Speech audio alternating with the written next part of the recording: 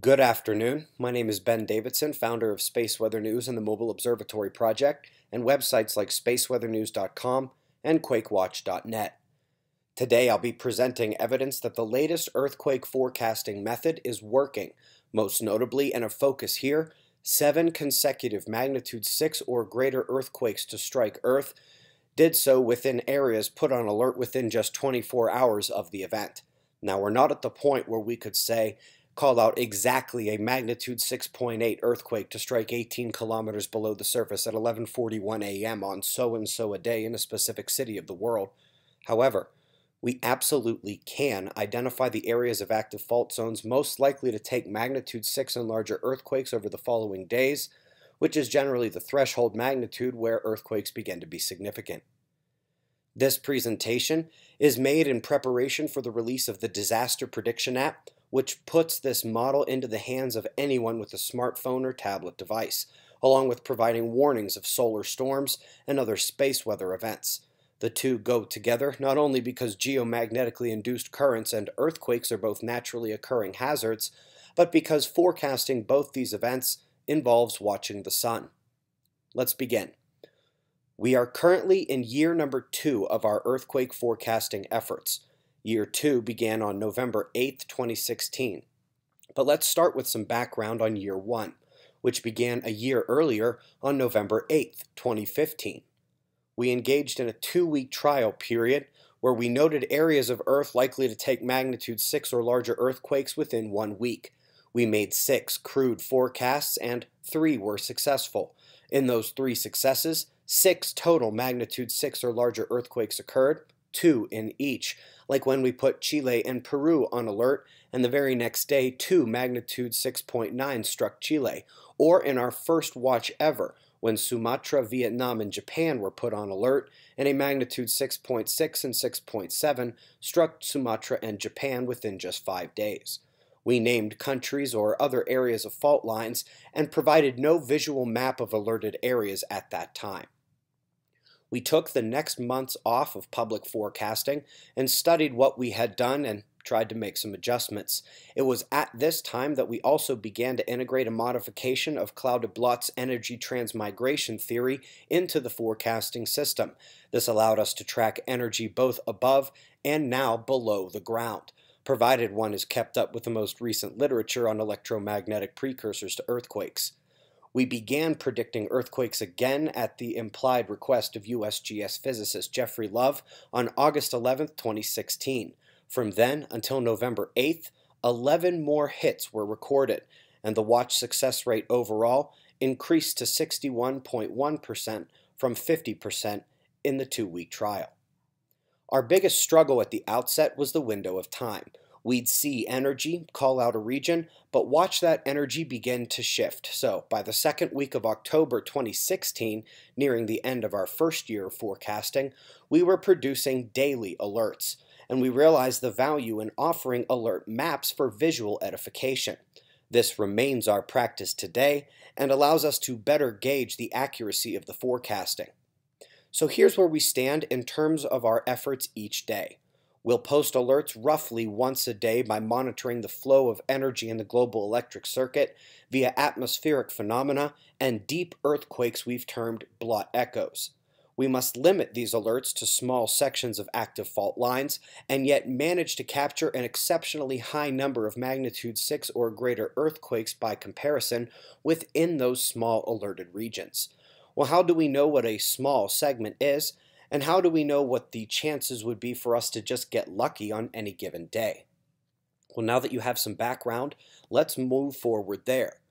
By determining how likely our alert zones are to be successful based on simple random luck, we can determine if the actual success rate is significant. In most years, there are about 140 to 170 magnitude 6 or larger earthquakes, but that number is vastly inflated by aftershocks. And when you consider that often we will see 2 or more such events within a 24-hour period, we are actually left with only about 90 days per year that take magnitude 6 or larger main shock earthquakes. This means we should expect a magnitude 6 or higher earthquake day about once every 4 days. When you hear once every 3 days, that is a lack of understanding and not accounting for either the aftershocks or the frequency with which multiple regions get hit on the same day. So this means that just by random luck, every day has slightly lower than a 25% chance of seeing a magnitude 6 or larger earthquake strike somewhere, anywhere in the world. That is an important figure. One day, at random, anywhere on Earth, 25% chance of success. From there, we come to the most active fault lines of Earth. These regions take 97% or more of the magnitude 6 or larger earthquakes every year. Forgive the crudeness of those lines. Although the Pacific portion of the Ring of Fire is less than half the area, it takes a little more than 60% of the biggest quakes. And if you include the Indian Ocean, South China Sea portions of the Ring of Fire, it's closer to 70 or 80%. So 25% per day for the whole world. The Pacific Ring of Fire has about a 15% chance per day, and the rest of the world faults have about a 10% chance per day. So picture that like this.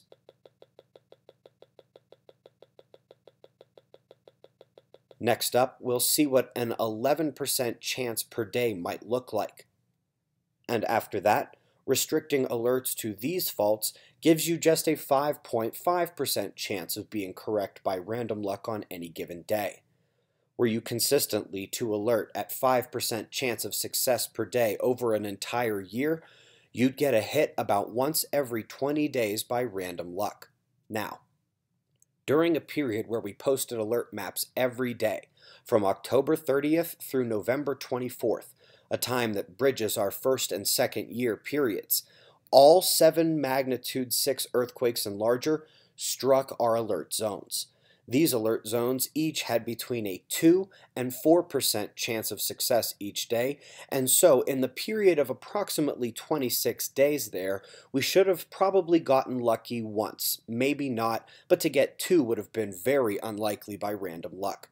Since we provide daily updates of where Earth's energy is likely to trigger an earthquake area must be alerted on our most recent map, or it is a miss. It doesn't matter if all of a sudden we called out Washington, D.C. for an earthquake, something we are unlikely to ever do, and it gets a magnitude 5.9 that day, which is extraordinarily rare for the area.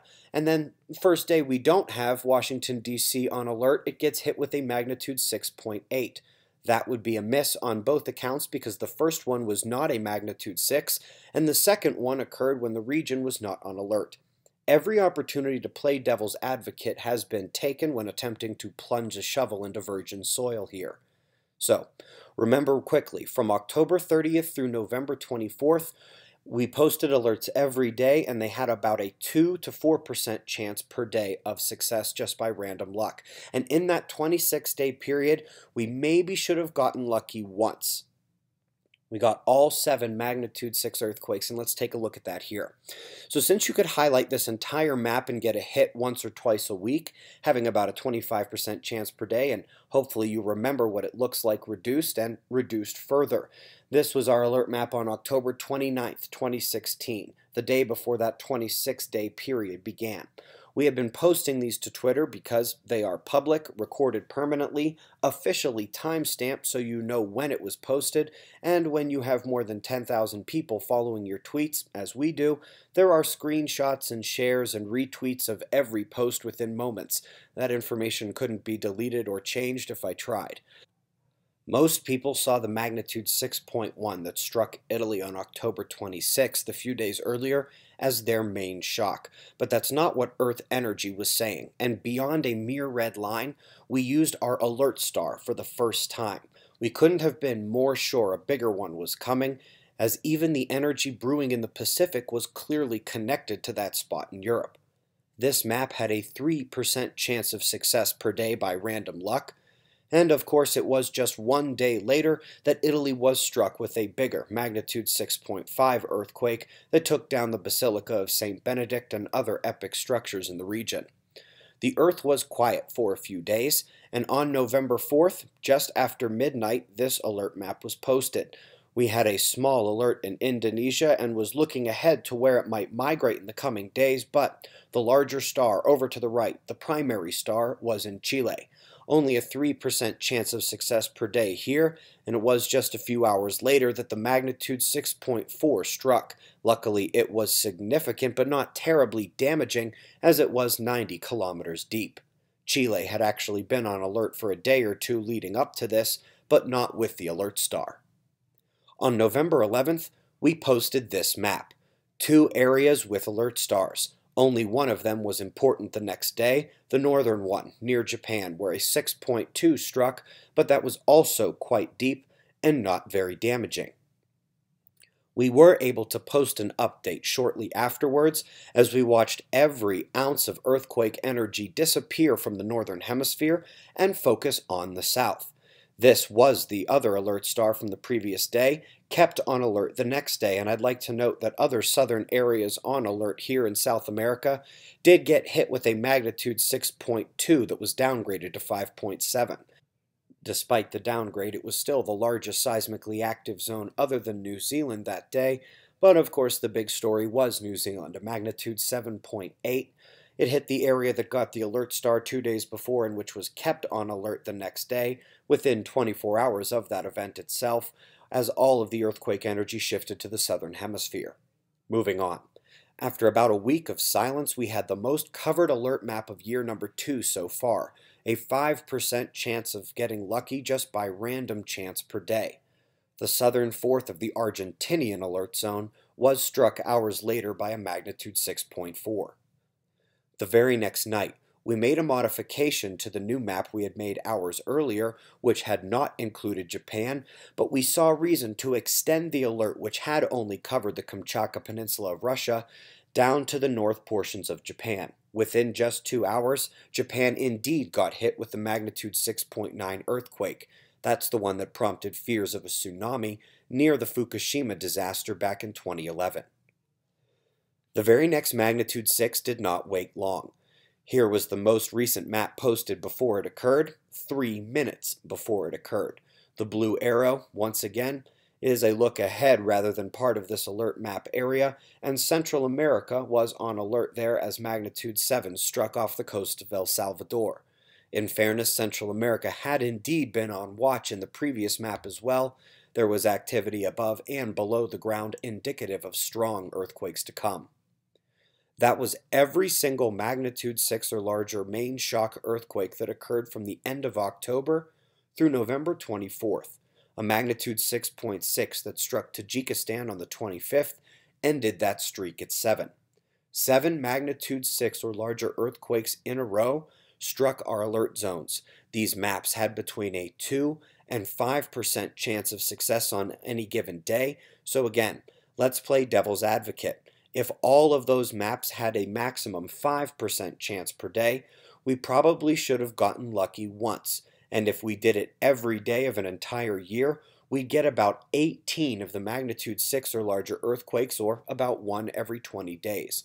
So far in year 2, the numbers are a bit skewed because of the streak of 7 in a row, but even outside of that time, the success rate is well above what would be expected.